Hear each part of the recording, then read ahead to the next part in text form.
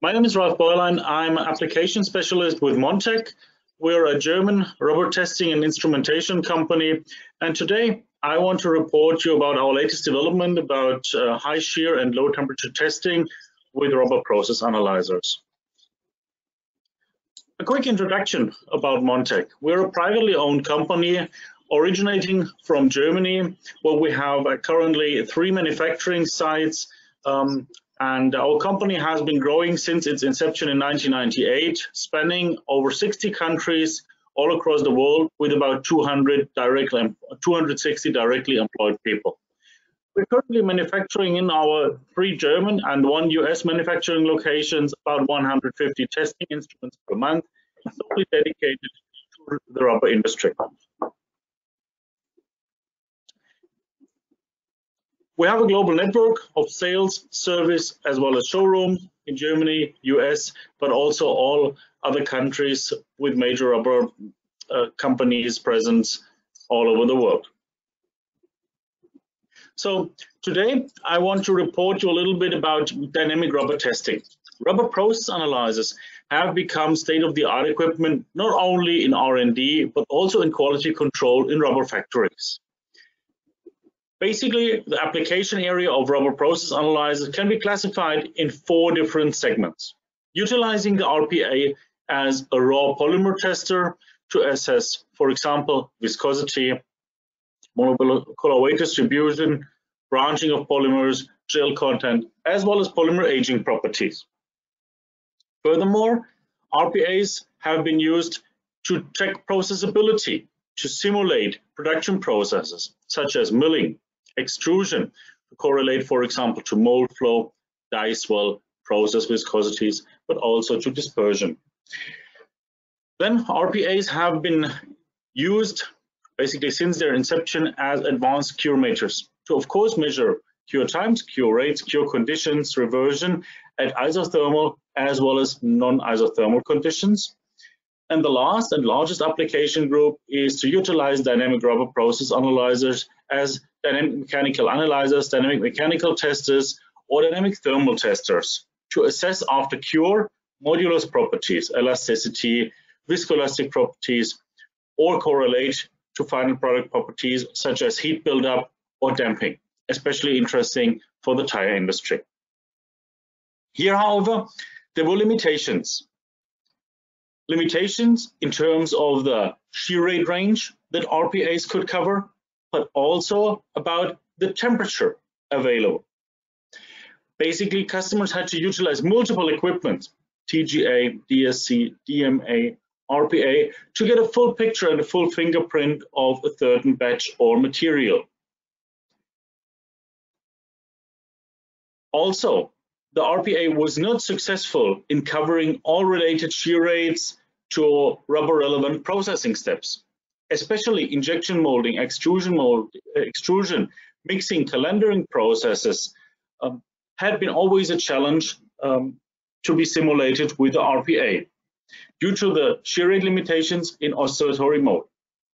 Therefore, Montech has recently introduced the Advanced Applications Package.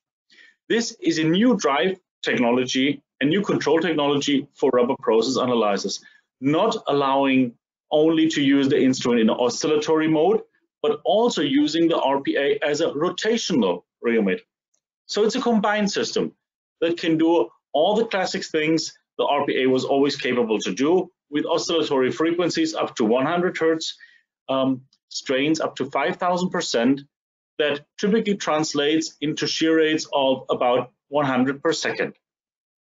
However, with the newly added capabilities of continuous rotation of the lower die in a rotational mode, shear rates up to 750 per second. So it means a 7.5 times higher shear rate range can be achieved.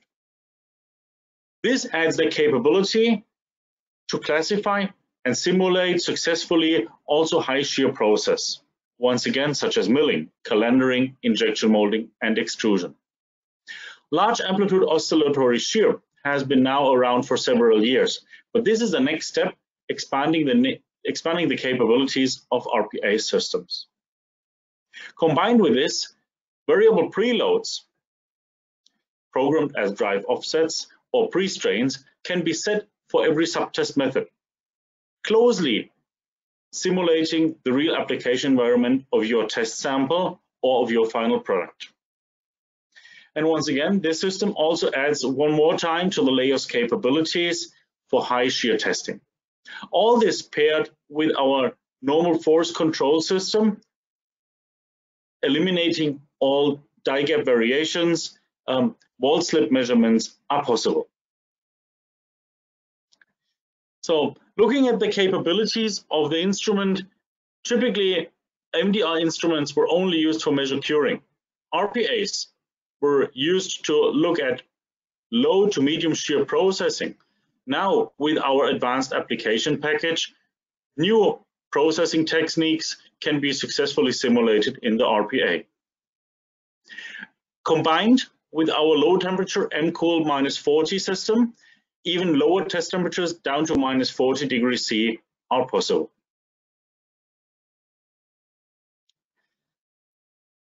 This system is enabled by a new direct drive motor, a motor that we manufacture in-house, tailored to the requirements of the RPA.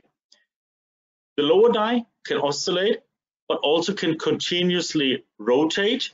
The lower die can be moved upwards and downwards, varying the die gap, controlling the sample to a constant pressure to account for any die gap change or sample shrinkage. To always have, with profiled dies, complete slippage-free test results. However, for specialty purpose, we offer over 40 different test die arrangements. Test dies can, for example, be flat dies for composites, for resins, but also can be flat or grooved, flat or conical polished dies to intentionally measure wall slip. By comparing data with and without wall slip, the exact extrusion behavior of materials slip in the extrusion barrel could be tested and quantified, providing important information on the material's viscosity during high shear processing.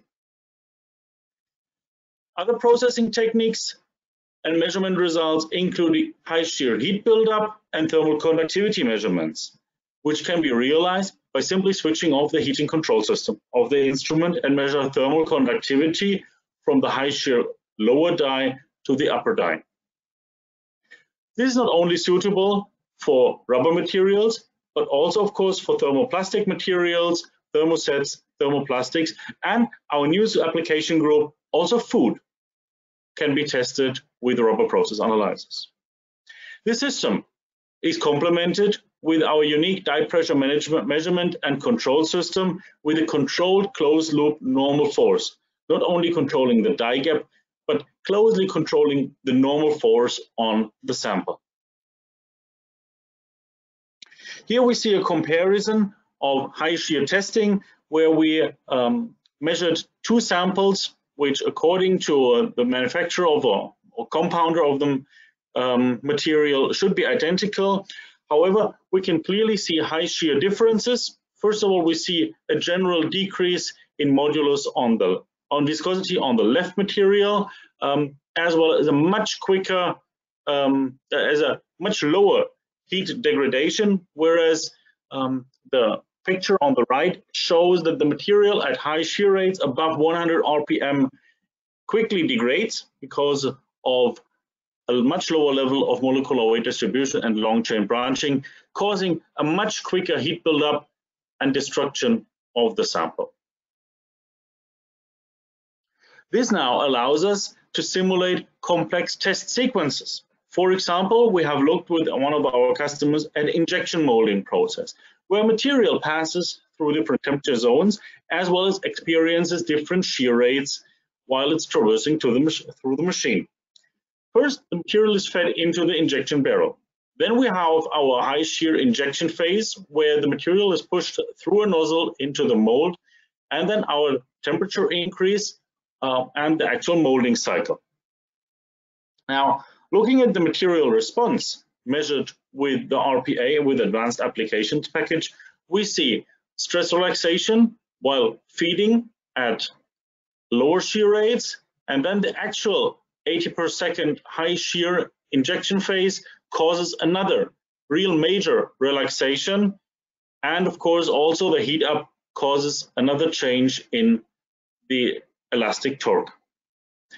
And this, combined with our molding phase, allows now to get a full rheology profile of not only the curing, but the full process the material passes through, gaining a much better understanding of material properties, but also for a tighter control of your process, detecting batch-to-batch variations before they translate into processing errors. All this can be complemented with one of our cooling or advanced heating systems. Typically, our instruments range from ambient temperatures to 235 degrees thermal range. Now, with our MCOOL 10 system, a vortex cooling system, specially developed for medical applications, for example, silicones, allows cooling of the test dies sub-ambient to a lowest temperature of 10 degrees C. This is a very cost-effective system, not requiring any additional space as it's fully integrated into the machine.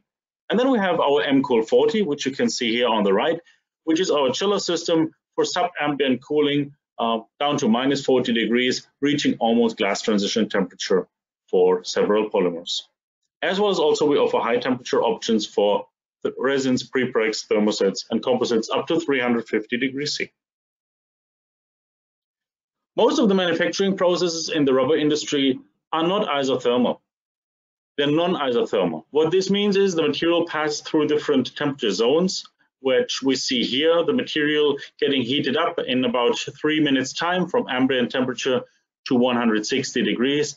And the same can be simulated with a rubber process analyzer to understand curing under these specific thermal conditions, as well as also changes of elasticity and viscosity. All this can be combined to complex processes, either in different ramps or with different steps, simulating even the most challenging thermal profile.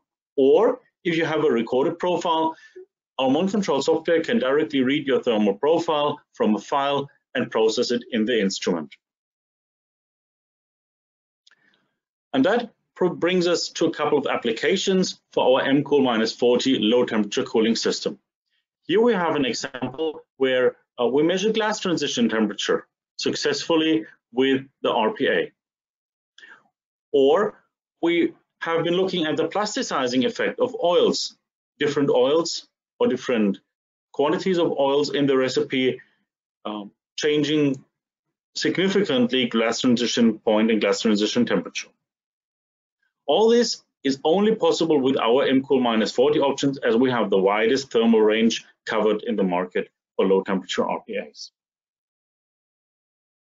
Especially for the tire industry, this system has been found very useful. We have installed more than 70 of these systems at our global tire customers, mainly related to tire labeling requirements, measuring rolling resistance, but also rain or wet traction and ice properties. All this can be combined now in one single machine, in one single reliable test.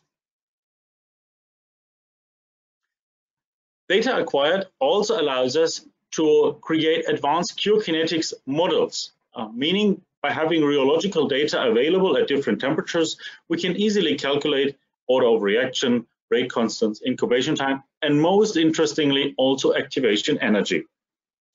This allows us to create normalized cure curves as well as Arrhenius plots, either for isothermal conditions or also, of course, for non-isothermal conditions.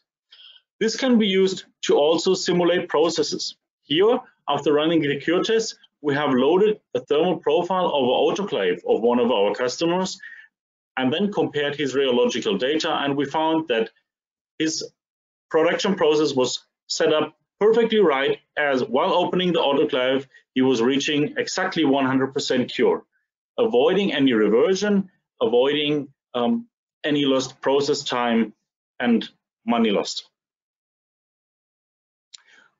This can be expanded to non-isothermal testing by running either heating or cooling ramps and loading them into the cure kinetics models, also activation energies for different states of cure, different cure times can be calculated.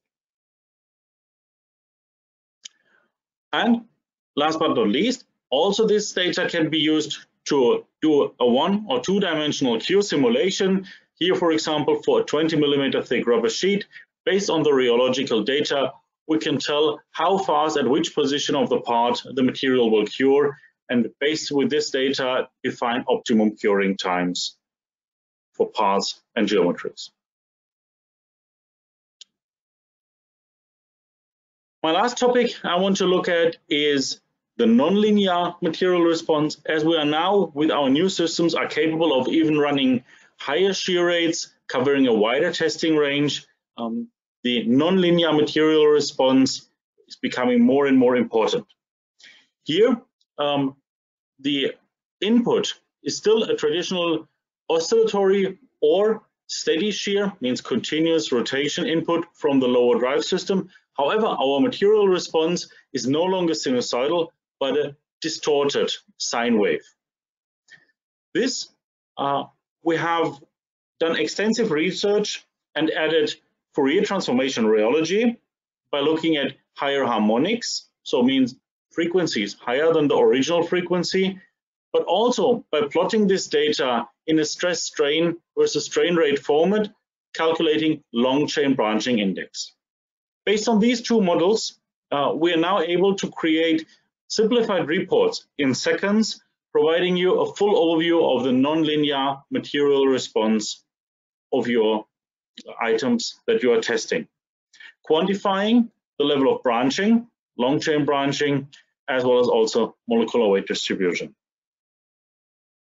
So to summarize, low temperature testing creates new possibilities for quick tests on raw materials and compounds, complementing traditional test methods. Updated testing methods are required to keep up with new raw materials and processing techniques, especially high shear mixing, high shear milling, extrusion, injection molding. And Fourier transformation rheology is a required tool actually to understand the data derived from these tests and in order to quantify and correlate to your molecular structure and long chain branching. So to summarize is that all these new technologies allow you to, within one single test of only a few minutes, create a full fingerprint of your material, dramatically speeding up your quality control processes by eliminating other traditional test methods, but also helping you in your R&D to quickly and easier get the right path and understand your new developments and formulations and their properties. Thank you very much. It was a pleasure to speak. I'll be available for questions later on. Thank you very much.